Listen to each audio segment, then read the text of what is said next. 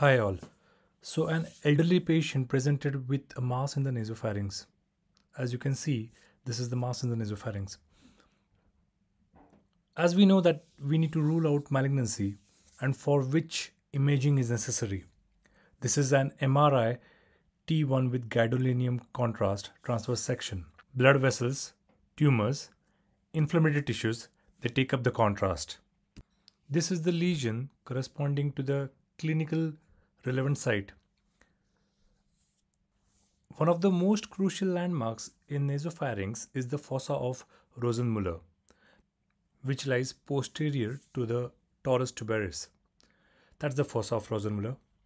The nasopharyngeal carcinoma most commonly arises from that. So if there is a cancer or any lesion arising from that, that particular space will get obliterated. And hence, even the eustachian tube can have some dysfunction and also the middle ear. Now, this Fossa of Rosenmuller was named after German anatomist Johann Christian Rosenmuller. Thank you for listening.